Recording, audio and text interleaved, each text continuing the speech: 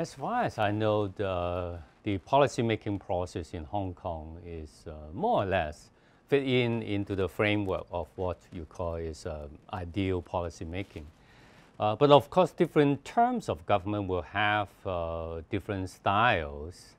And some would like to doing more desk work research. And some would like to have more public engagement. But I would say more or less it's the same.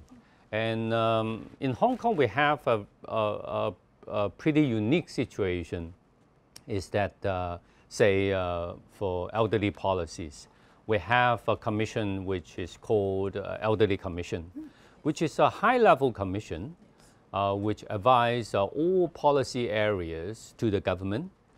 And so the commission is represented by the most of the important bureaus in Hong Kong government. And so Elderly Commission, I would say, is a breeding ground for some policies, and also will monitor and safeguard the whole policy making process. And this is quite unique in Hong Kong because I travel quite a lot overseas, and many of the time they don't have a commission or committee being specified for elderly policy, which is quite unique in Hong Kong. And also they are always being amazed by the high-level representation by the different bureaus, and also the participation of different bureaus in a commission which is actively participating in the elderly policy making.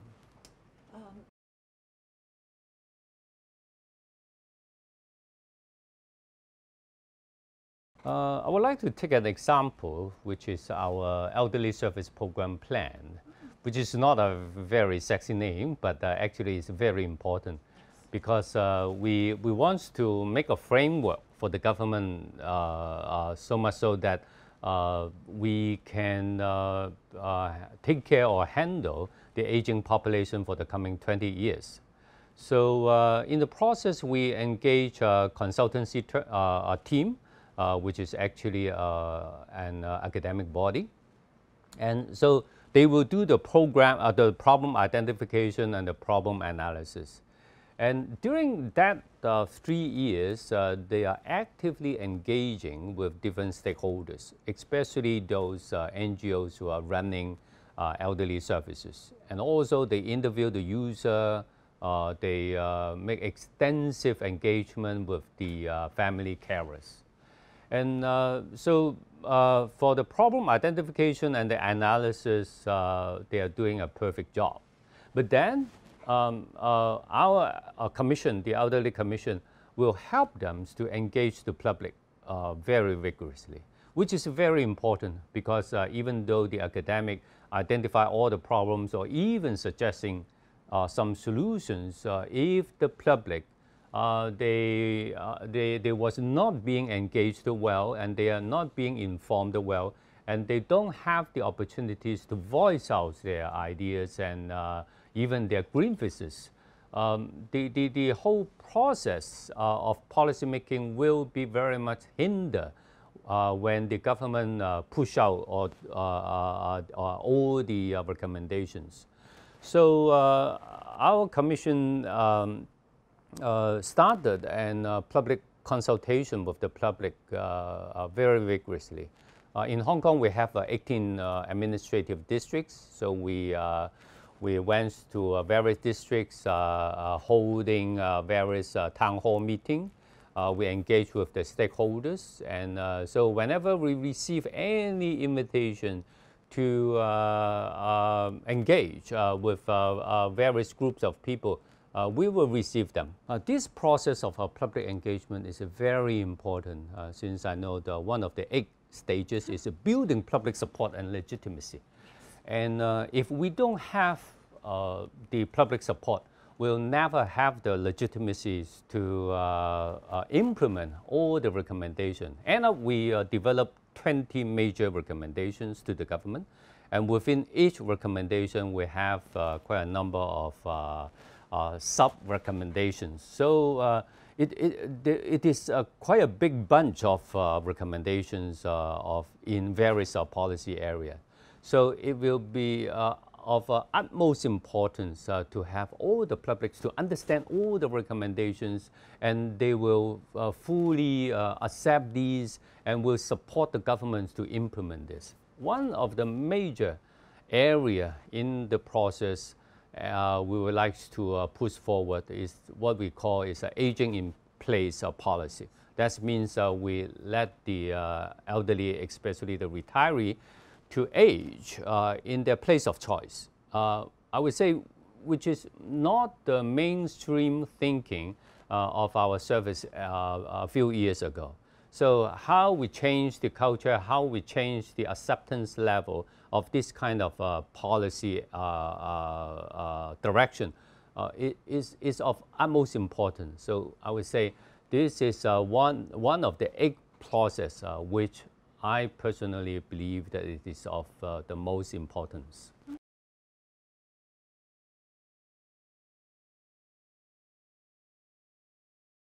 As I just mentioned, building public support and legitimacy is the most important part, but also it is the most difficult part.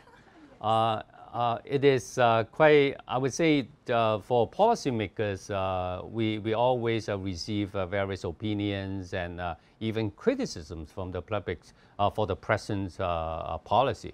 So to identify a policy area to improve, it is actually not very difficult. Even finding solution is not the most difficult part. But to change the cultures, to change the belief, and also to make sure that the public buy-in on the policy change, I would say, is the most difficult part.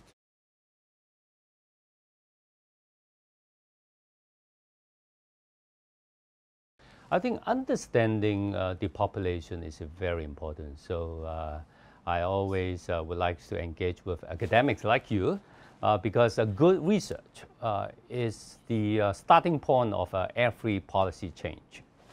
And talking about aging in place policy, well, we need to put all these research data into something that the layperson can understand easily.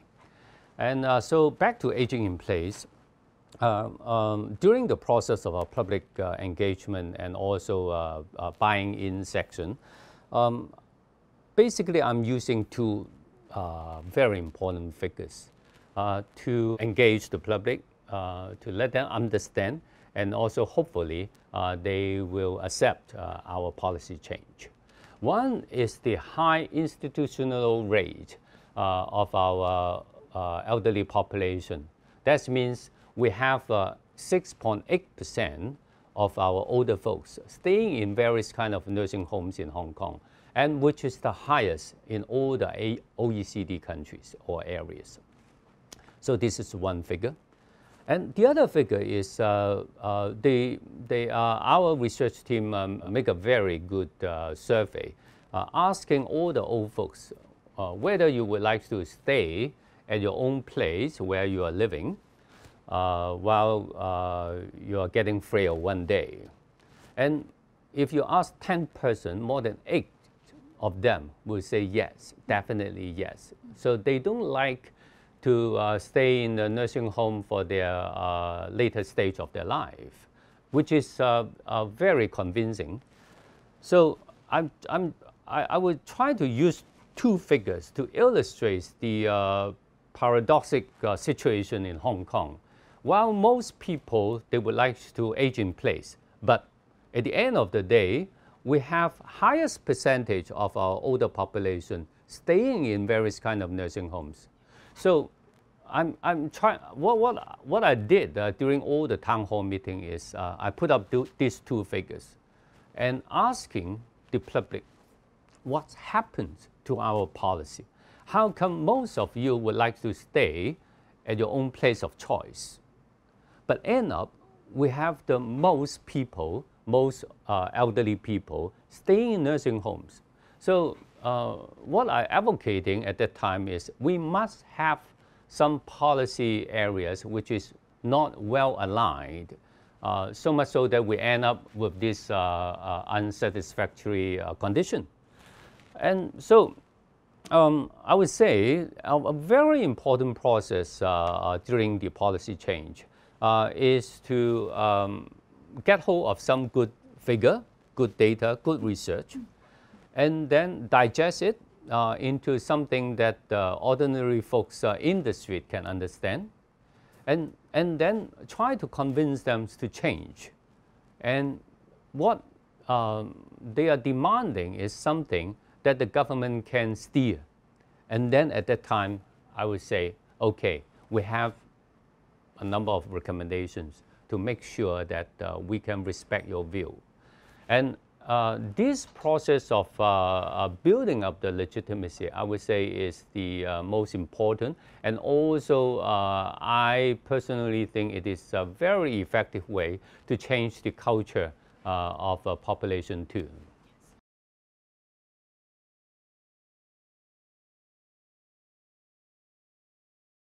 And so during the public consultation stage, we must include various kind of so-called minority. It is important because it is a way to show that we really care. Of course, the majority view is important, which is basically it is trying to build the legitimacy of a policy change by getting the majority view. But in the process, we can't neglect the minority.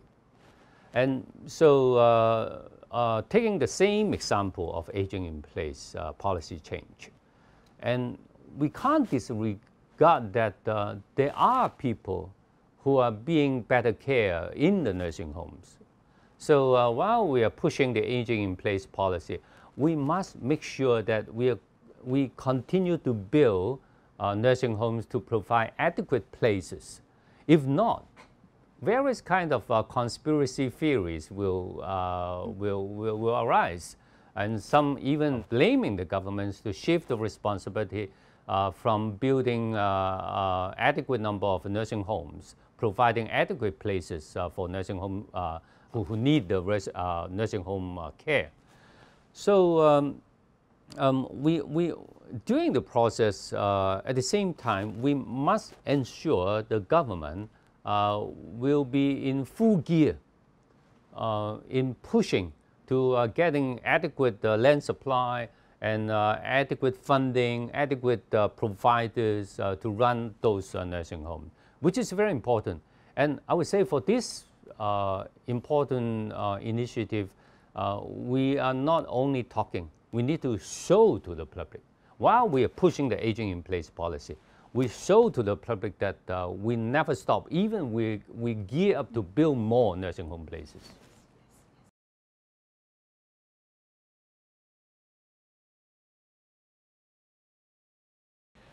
Definitely we need more land and to build various kind of aged care facilities. It's not only nursing homes. We need a lot of daycare center in different estates. And so we developed a concept called the estate-based aged care facilities development. That means we don't want to only building those big nursing homes. We need some small daycare center scattered in every housing estate in Hong Kong to make sure that on one hand, we provide adequate places for nursing home, for residential care. On the other hand, we are supporting the community service adequately, so much so that people can really age in their place of choice, which is in most cases in Hong Kong are the housing estates. So adequate land is very important. Of course, labor is also very important. And I would say these are two big mountains we need to climb in Hong Kong. We do have a bit of money, but we don't have adequate land, and we are lacking labor supply. And at the present moment, the vacancy rate of various kind of nursing homes are up to nearly 20%, which is huge. There's a huge gap for labor supply. So we need to do a lot of things to make sure we have adequate land supply. So the government has done very thorough public consultations to make sure that we have various strategies. And also we reinstate the planning ratio back into our town planning process, so which is also very important. And our government is even willing to use the money to purchase some commercial facilities to run those community centers, as I just mentioned. And back to the labor supply, I think it must be a multi-pronged approach. So we need to make sure that the whole image and also the professional standard of aged care is being elevated to attract various labor force, including our young people and also even the ethnic minority group. We need to attract them. And also we need to increase the salary. So our government did that a year ago. And, but at the end of the day, because, during the process of our aging population, the strengthening of the labor force is one phenomenon which we cannot neglect. So we must consider to import adequate labors from foreign countries. And at the same time, we must support those domestic helpers. Now we are hiring in Hong Kong. So we need to train up them to make sure that they can take care of our older persons in a domestic setting.